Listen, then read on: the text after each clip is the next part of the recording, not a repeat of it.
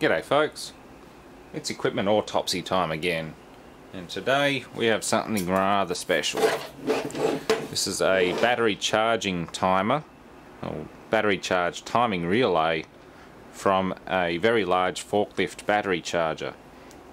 It's made by AEI in the UK. Main contact rating is 30 amps and it's got a rather nasty looking amount of mercury in there. That little tilt switch there has got a huge amount of mercury in it. That's kind of cool. So we're going to carefully take it apart and see how it works. The rest of the battery charge has been scrapped long ago, so got nothing to lose by dismantling this thing. I don't usually do tripod stuff with the camera because the videos end up really big, but let's see how well this goes. That's what I'm limited to. That's why I don't do nice long autopsy videos, because it takes forever to edit and upload them. Living in Australia sucks when it comes to internet speed. I can't just upload a 45-minute equipment autopsy like some people can. I don't know how some YouTubers can just fire off 2 or 3 30-minute videos within 12 hours, let alone anything less. It'd take me 12 hours just to do a 30-minute video. So you've got to bear with me on that. I'm going to try and work out a better ISP.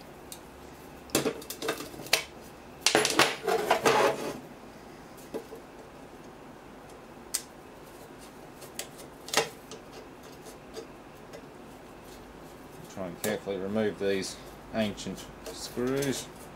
I don't know what vintage this was, but it was fairly old. Yeah, it's even got a vacuum tube in it. Well, actually no, it's not. It's part of a vacuum tube of some sort. That's really neat stuff. It's almost a shame to dismantle it. It's got a clockwork timer in there driven by a synchronous motor.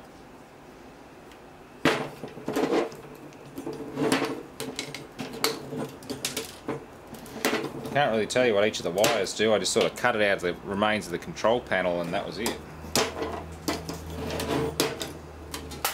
That's where I got the half-wave big rectifier pack from. I'll see if I can include a photo of the rectifier pack when I finish this video. But we've got a tilt switch going across these two terminals here, which was blue and white. White's also looped around to here, which goes up into this vacuum tube thingy, and is also connected across to this red one. And that red one feeds the synchronous motor to black, which is obviously neutral. And there's some large switches there. Yeah, I'll have to crack them open and find out what's going on inside. So I think you best get the dangerous bit out of the way first.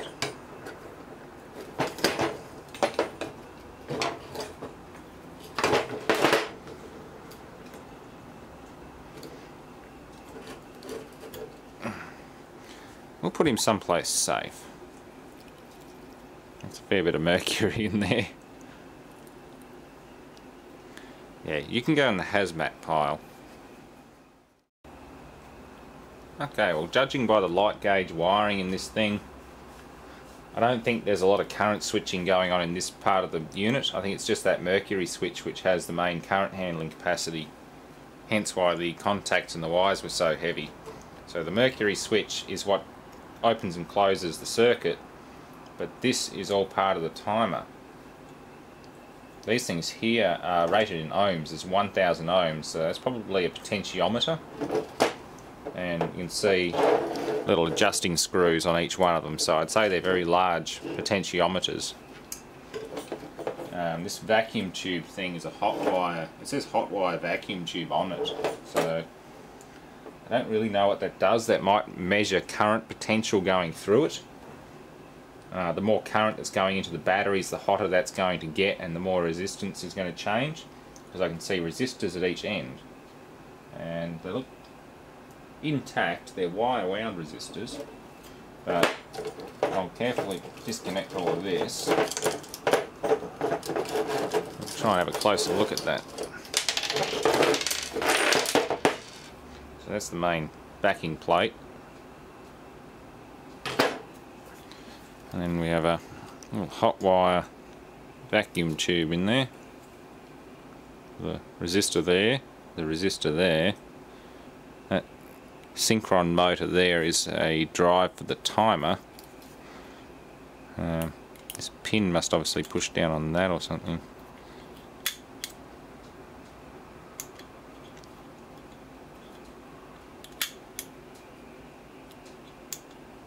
It's kind of interesting.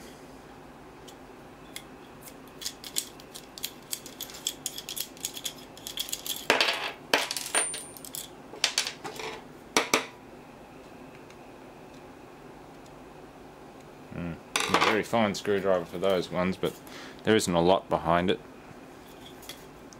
I'll try and get this vacuum tube out very carefully. Clamps are wide shut.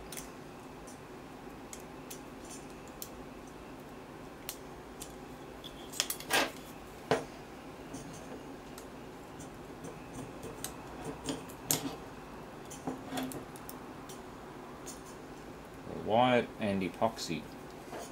Wonderful.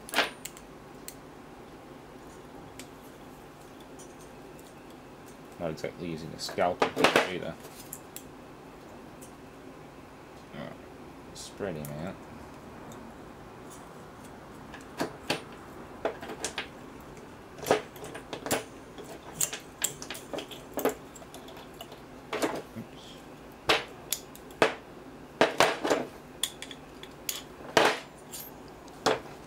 Alright. So we have two wires going in, which come in from the backing plate, and we have one wire going to one potentiometer and one going to the other. And these two wires here, I think, fed the... no, they didn't feed the synchronous motor. I can't remember where they went, but somebody will probably figure it out.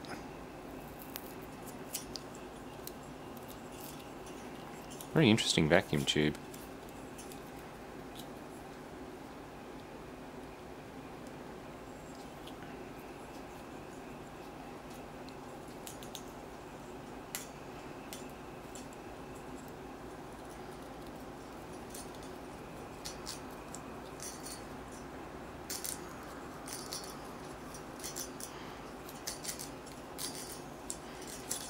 Oops, I'm trying not to lose him.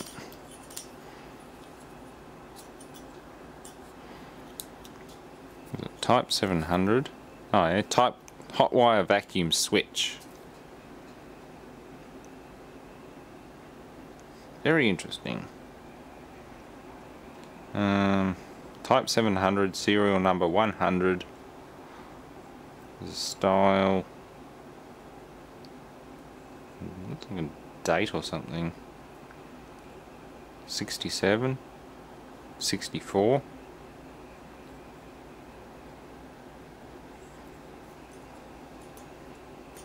Very interesting.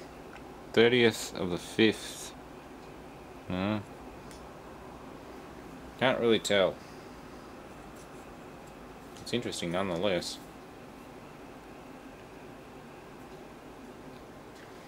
There's a sheet of mica behind all these fine filaments in there. And probably a bimetal strip.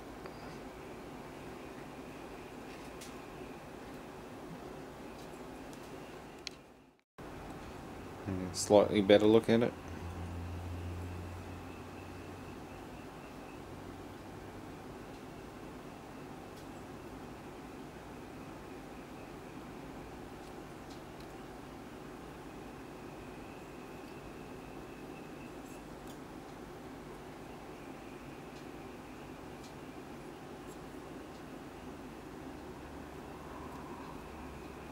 And you got two wires feeding at the top and two going across this resistor, I think.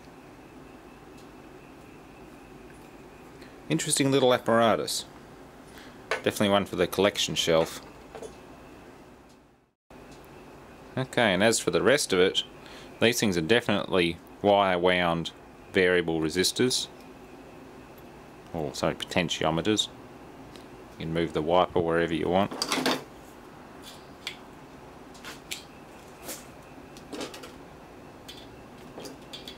That's 1,250 ohms, that's 1,000 ohms, that's 1,250 ohms, and that one there. So, yeah, and that's just a nice old school gear motor which I won't destroy. The rest of it's, as you can see it. So it came out of a very old school heavy battery charger. I mean, this thing was the size of a fridge. It probably put out 60 something volts, 70 volts at 200 amps. It was one serious battery charger. It had $350 worth of copper in it, and the guy, the electric motor guy who works at the scrapyard, picked it up, and yeah, he got $250 worth of copper, sorry, $350 worth of copper out of the damn thing. So it's one serious charger. But that's about all for this one. That's the rest of my mercury scrap at the moment.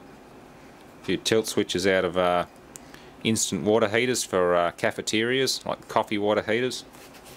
They use a mercury tilt switch in some of the old ones. Copper tanks wrapped in asbestos. So there's probably about 40 grams of mercury in there. Not sure what to do with it. Probably won't throw it away like I did the last lot. If someone's interested in it, might be able to talk a good deal. I know mercury's expensive, so it's a valuable commodity like gold and copper. That's about the end of that one. We're done here, folks. Thanks for watching. I suppose I should make a correction to this. Those aren't resistors on the ends, they're little wire bobbins or tensioners. The wire runs over them and acts as a heating element.